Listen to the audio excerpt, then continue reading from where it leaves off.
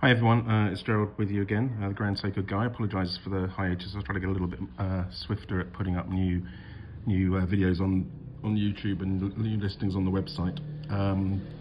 Today what I want to do is we're going to be listing the watch which is shown in the middle here, which is an extremely interesting example from the 62 Grand Seiko series. And the reason why I've got the other two watches either side of it is to set the context of this watch.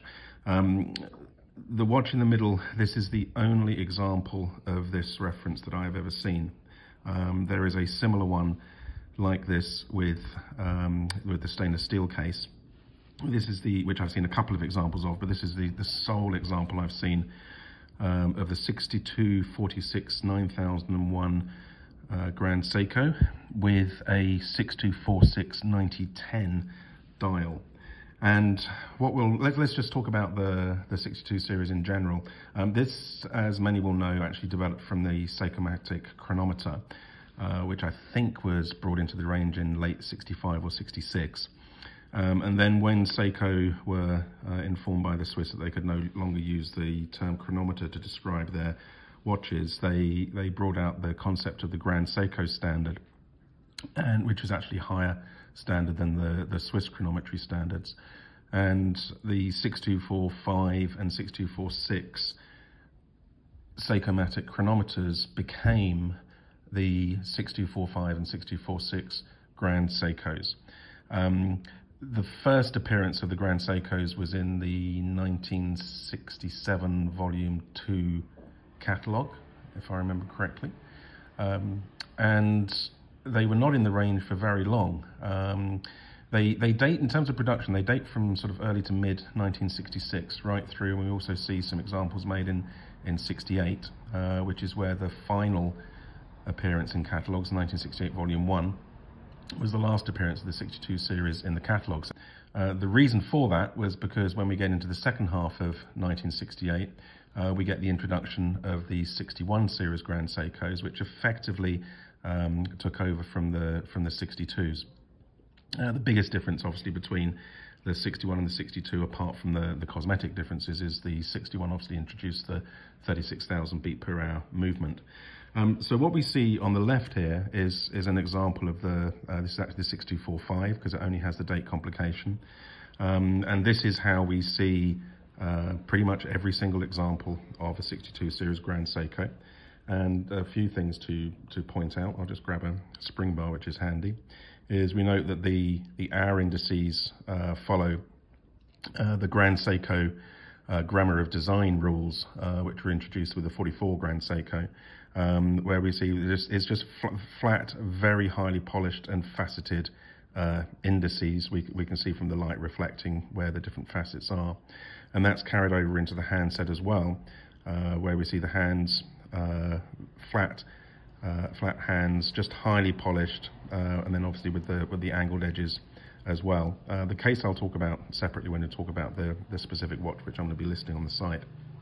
If we jump to the 61 series, we see that these particular two tenets of the grammar of design, which is the facets, so it's a bit awkward doing it from that angle, the facets and the handset, have changed, and we have what I think is probably a black onyx fill in the middle of the facets and also in the middle of the hands.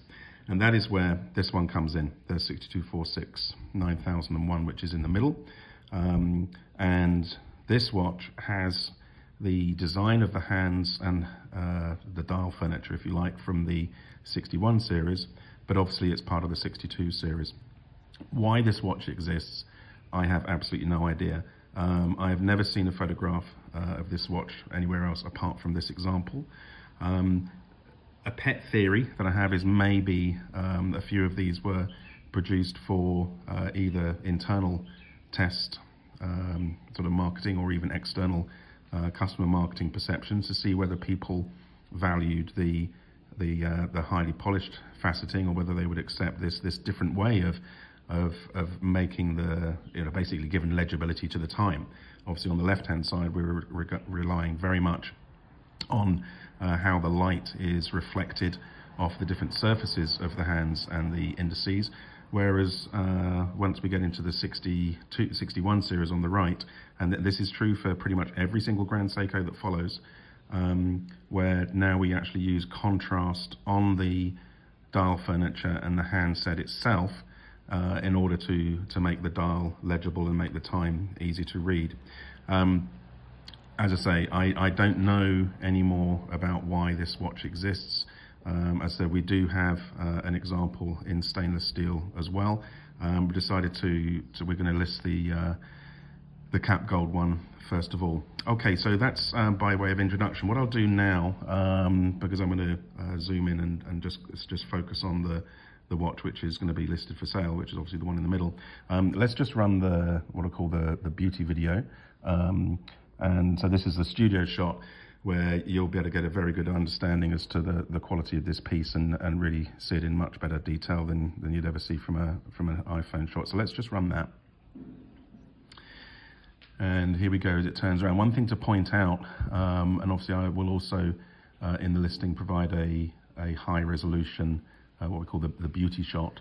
Obviously this is not in mint condition. You notice little pits on the case. The case certainly I'm sure has been polished in the past, and if you look at the dial, you'll see the dial is sort of spotted at various points. You can see that quite clearly. So we'll just come around to the other side. I'll point out the spots in a moment, but they're nowhere near as evident in sort of real life, as I say, than we see on that video.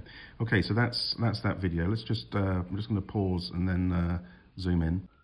Okay, so I've taken the 61 out of the way, and just before we focus on the watch listing, just slightly more zoomed in, we can see the watches side by side. You see very apparent the differences between the hands and the hour indices. I have a very strong personal preference for these highly polished, flat faceted details that we also see on, obviously, which is very much a trend of the modern range. But this is absolutely fascinating that this watch seems to exist as a bridge, if you like, between the pure grammar design that we see for actually such a short period of time in the vintage Grand Seiko era. Remember the marketing will tell you that the grammar design was introduced with the 44 series, but in fact the 62 was introduced prior to the 44. So the 44 series Grand Seiko was introduced in the supplement to the 1967 volume 2 catalogue, whereas so that would have come out probably in the sort of up to the holiday season at the end of the year, whereas the 62 series as a Grand Seiko was introduced in the 1967 volume 2 catalogue, and obviously existed as an identical watch apart from the branding in earlier as the Seikomatic chronometer. So I have a strong preference for the if you like, the pure grammar design aspects which are carried through to the modern range. But in the vintage era, the true grammar design period probably lasted less than a year, and then the design language continued to evolve and move on. Okay, so that's a sort of a rabbiting about the grammar design. So let's just have a look, and I just want to talk about the quality of this watch. As I mentioned, as I was talking over the studio video, we can see that this case has been polished. The facets of the lugs at the end of the lugs here, we can see is fairly rounded and smooth. Do have a look back at an earlier video I posted of the unsealing of a mint untouched case, and you'll see just how sharp these can be when they're untouched. But apart from that polishing, I mean, it is a very nice watch. We have some pitting here on the side. I'll do the case back in a moment and talk about the case back. I said the dial, I just want to see if I can highlight those spots on the dial. It's a beautiful sort of brushed sunburst finished dial. You can see there how the light plays off. But I think probably best to have a, as I said, it's difficult to see in normal light, but have a look at the studio video and also at the high resolution shot that I'll put up, and you'll be able to see the spotting that's on the dial. slightly more clearly. Apart from the spotting, the dial is in absolutely fantastic condition. These 62 series dials really do seem to barely age. You see many examples of 62 Grand Seikos with absolutely immaculate dials, which is fantastic. A quick word on the day date. This, like the 6146 movement, only the date is quick set. So you can quick set the date, but you can't quick set the day. Obviously the watch is automatic, it's automatic only, so you have to shake the watch to put some juice into it, get it running. Apologies, I had to do a quick edit there for some background noise that intruded. I was just explaining about the fact that only the date is quick set.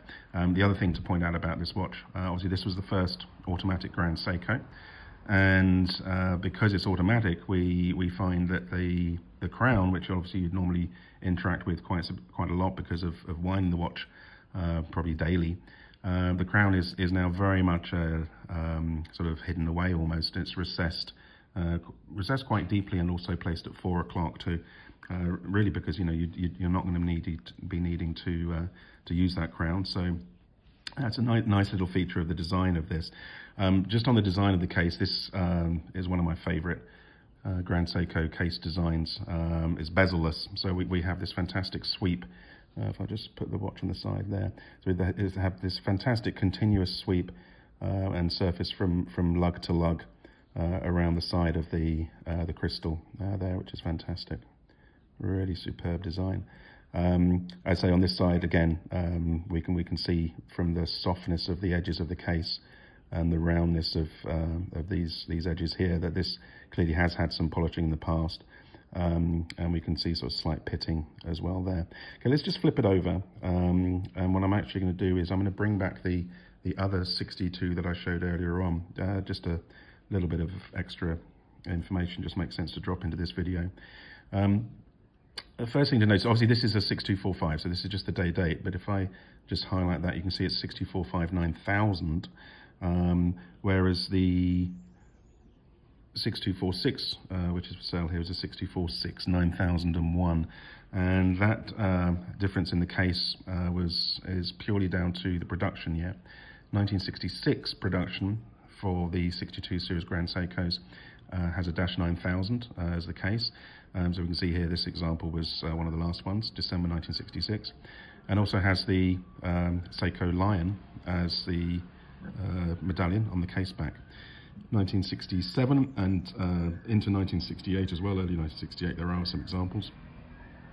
We get an update on the case number to 9001, and we move over to the Seiko GS logo as the medallion on the back. I can see someone, let's just move this out of the way and then I'll talk about this case back. So 750180, so 75, so this was manufactured in May 1967. You can see there's quite a bit of wear on the medallion, as is, this does seem rather sad. It's quite common. You can see where someone's probably tried to get this medallion off at some point, maybe to try to sell it for the gold value, which is a bit of a shame, and very heavily worn in terms of the raised portions of the medallion. I believe this to be a genuine one. I will check with my medallion expert. I'm sure he'll let me know if it's not, but I'm fairly certain that's a genuine original medallion. There we can see a little bit clearly the movement in case serial number.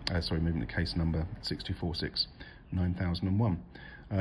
Okay, so that's pretty much the overview. Let's just finish off. Let's just have a look at the lugs, so we can see these are slightly curved, but in very nice condition. And we'll just spin it around and show the lugs on this side as well. So there we go. Okay, so there we have it. This is going to be a very expensive watch. It's the 62 series are very very collectible and fetch pretty good values just on their own.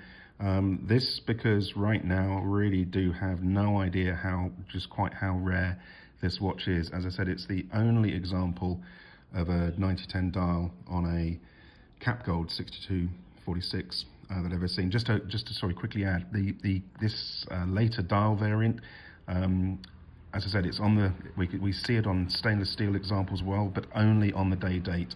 I've never seen this later if we call it transitional dial, into the 61 series. We've never seen this dial on just the date version. So only on the 6246. I'm losing my voice, so probably time to wrap this one up. Listing will be on the website as usual, there'll be a link in the description below. I'm probably going to put this on price and application. It is going to be expensive, and clearly this is not the sort of piece that you would expect somebody who's just starting out to collect vintage Grand Seikos to purchase. This is, something for someone who's building up a fairly substantial collection, and wants, sees an opportunity to pick up what is undoubtedly a very, very rare piece indeed. And I think probably only time will tell as we try to find out just how rare this piece is, and maybe even at some point understand the reason for it existing. If anybody does see any other examples of this watch out there, please do let us know. We'd love to know of more examples, or be made aware of more examples of this watch. Okay, thank you very much for watching, and I'll be back early next week with another listing.